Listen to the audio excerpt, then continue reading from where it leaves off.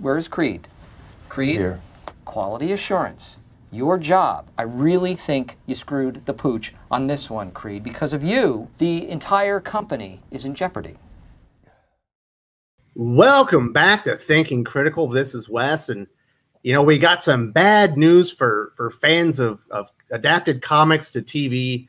Vagrant Queen appears to be on its way to cancellation after Sci-Fi moved it from its primetime viewing slot to basically the dead hole. I believe it's at midnight on Friday. We're gonna read the article here in a minute, and it's not looking good for Mags Visaggio's first foray into television and streaming.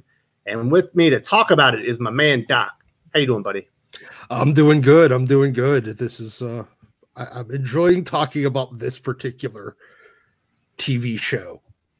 Yeah, we'll get into why you probably enjoy it. But let me read the article from canceledsyfy.com. Sci-Fi's new space opera series Vagrant Queen launched in late March, but has yet to find much of an audience, and now looks like the show is getting booted from prime time. Through its first 3 episodes, has averaged only a 0.07 rating based on same-day viewing for the 18 to 49-year-old demographic, with its numbers sinking each week. Neither Sci-Fi nor parent company NBC Universal has an ownership stake in the show, so the network only makes money on advertising revenue, and that is driven by the same-day numbers. At the current levels, sponsors are certainly not interested in paying much for commercial spots, especially outside of prime time. According to the current schedule, the planned April 17th airing has been preempted, and the network's website indicates the show will next air Thursday, April 23rd at 11 p.m. Eastern Standard Time. That shifts the show out of primetime hours, likely for a burn-off run. The last time that a Sci-Fi series got kicked out of primetime was in 2016, when Hunters was booted from its Monday 10 p.m. Time slot to midnight. That show also suffered from low ratings and was canceled at the end of its first season.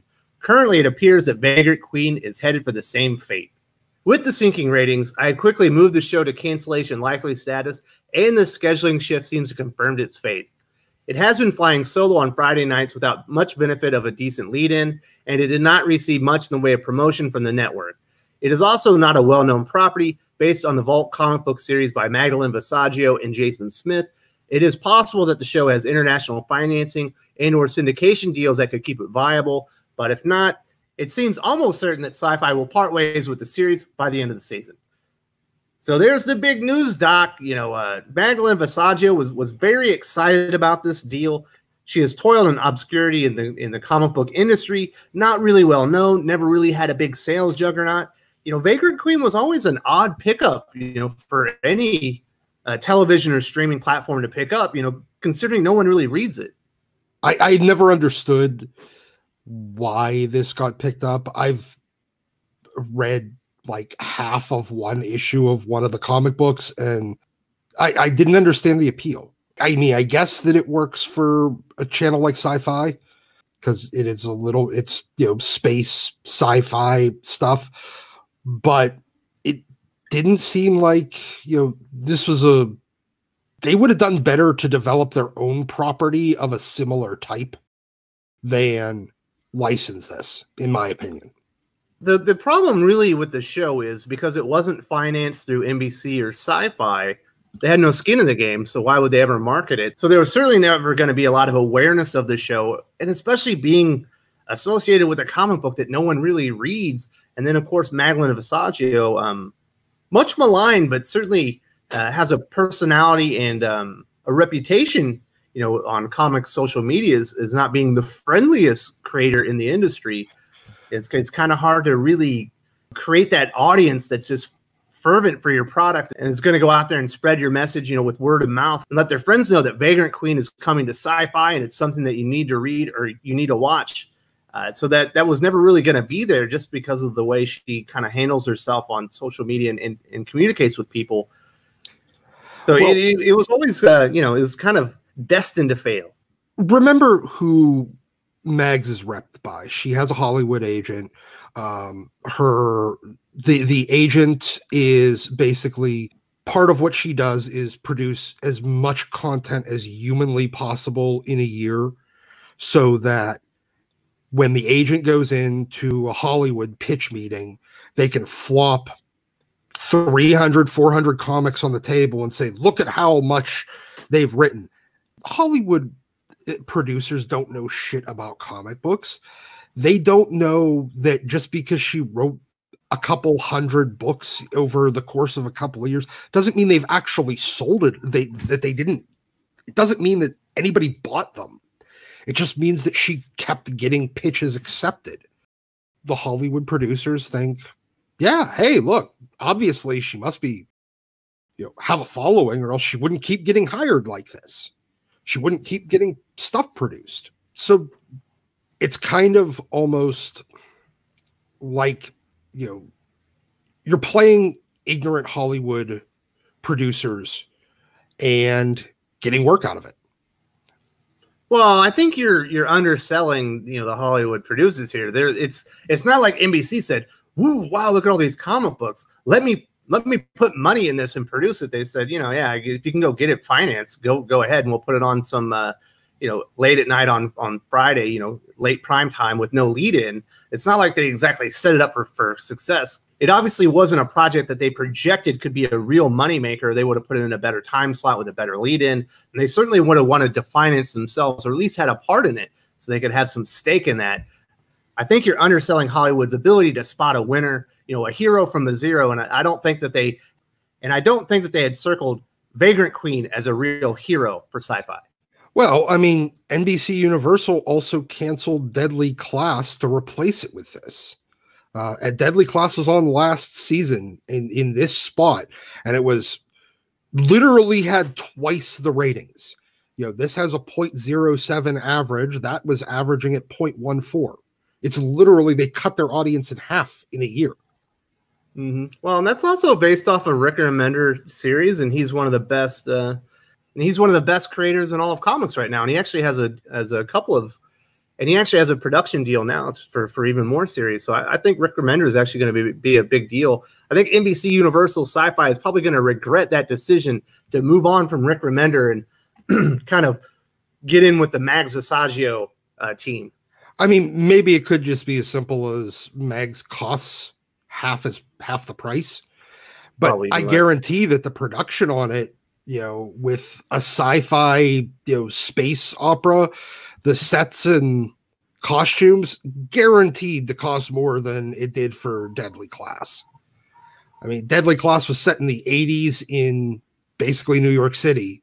So you could pretty much film it almost anywhere. You find the right block in New York, you can film it there. And I don't know about the production budgets and stuff like that. I was actually gonna watch an episode because there's a free episode. I believe it's episode number 2 on YouTube, and Larry and I were gonna review it. But then the last minute, I messaged him and I was like, I can't do it. I don't want to watch this show. All of the reviews on it were basically abysmal, unless you go to Rotten Tomatoes. I guess they screen them, and the 5 people that liked the show gave it a 5-star review, so it's a 5 out of 5. But if you go to IMDb, it's a 4 out of 10 star show, very below average. Even the demographic that this is, made for, females in between 18 and 44. I believe one of them was a 7 out of 10 and the other one was 6 out of 10. So a C- down to like a D- as far as grading. It's not like even the people that this show was made for liked it. Yeah, I think that this show is trying to recapture some of the lost audience from shows like Dark Matter and The Expanse. Both of those are gone. I mean, obviously, The Expanse is over on, I think, Amazon Prime now. And Dark Matter's canceled. This is supposed to appeal to the same type of audience, and it fails miserably. Well, the weird thing is and the thing that, I don't know, I get a kind of a chuckle out of it, was because of the way Mags held herself after she got picked up for this. She was kind of like rubbing people's nose in it and was acting like that, like she'd really made it because she got a show picked up for sci-fi, even though they weren't, NBC and sci-fi weren't going in and financing it. They was being financed to another company, and she's made it because a show got picked up, and it's like, you haven't made it yet. You got to get picked up for a second season. You have to have some money thrown in there to expand the budget, better production, stuff like that. And then you're starting to make it. Whenever you do that, it's best to just just say, you know what, I feel very blessed that this has happened. I hope it all works out, rather than telling everybody how great it's going to be and that you have finally made it to Hollywood. Yeah, well, Mags has never exactly been known for proportionality or being reasonable. Didn't she famously threaten to beat people in the teeth with baseball bats because the president said something that she didn't like? So, let's just say blowing things wildly out of proportion is well within Mag's wheelhouse. Watching her do a happy dance. I mean, hey, look, great. You got into Hollywood once. Maybe it means you can do it again. But the fact is, you're still your show's canceled. Yeah, there's some irony in watching somebody that, let's be honest, Max is kind of a terrible friggin' person. Watching somebody that's that terrible get up and try to rub everybody else's nose in a modicum of success, especially in comics where the goal should be comics. I mean, she's kind of a example of the problem with most modern comics, where they're in comics not to make comics, they're in comics to get their foot into the door of Hollywood. Whereas the end goal of comics should be making comics. She doesn't seem to care about that.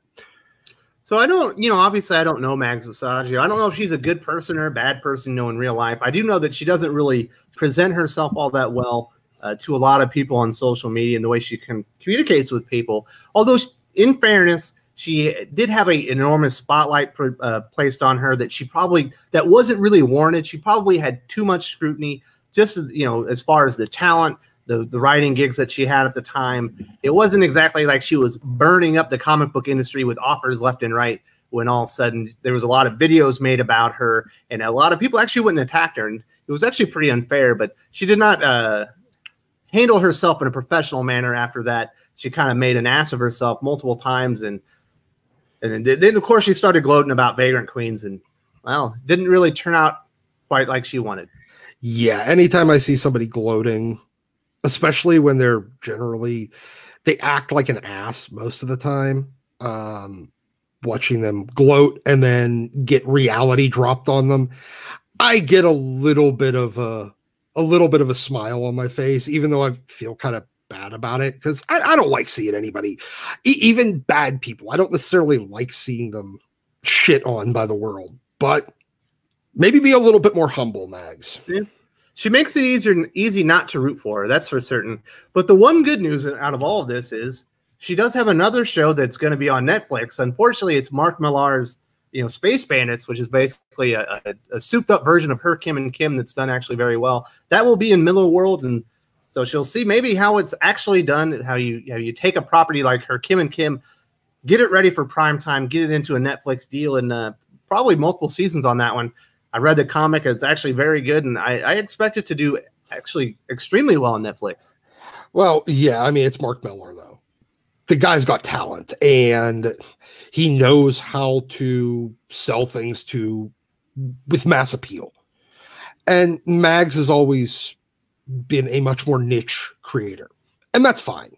But don't expect mainstream success from a niche creator. Well, I'll give Sci-Fi this, NBC Universal. They took a chance on Mag Visaggio. It turns out it didn't really work. They basically cut off a pretty decent show in Deadly Class, replaced it with a show of basically, based on a comic no one's ever really read. They didn't put any money behind it, and it failed miserably. And it looks like it's on its swan song right now on Sci-Fi, as it's been given the death time slot and will likely just go into the ether, never to be remembered again. Doc, I really appreciate your time today talking about Vagrant Queens. It's been moved to a new time slot, getting ready for cancellation. Mags Visaggio talked a big game, was kind of rubbing people's nose in it about how she'd made it. Turns out you hadn't quite made it through the finish line yet, and it's time to start over again, Mags. Yeah, I mean, let's be honest. Friday night used to be considered the death slot. It was Friday at 9. That was where you put shows that were just about to get canceled. They managed to find an even bigger death slot than that for this book. Yep, the shows are already there. They're going to air them, and that looks like they're going to move on. Hopefully, maybe they'll reapproach Rick Remender about filling that with another sci-fi series. He certainly has a lot of those, but he's already got a production deal with the new company, so they'll have to go through them, and he's probably a lot more expensive now. All right, Doc. Later, buddy. Later, man. If you enjoyed this video, please give it a like. I would appreciate it very much. It helps us attract more views for the channel. Subscribe for future commentary, comic book news, and reviews. And don't forget to ring the bell for notifications. If you want to talk comics, movies, and much, much more, you can follow me on Twitter at Wes_from_TC. With that, Salamat Po, and I'm out.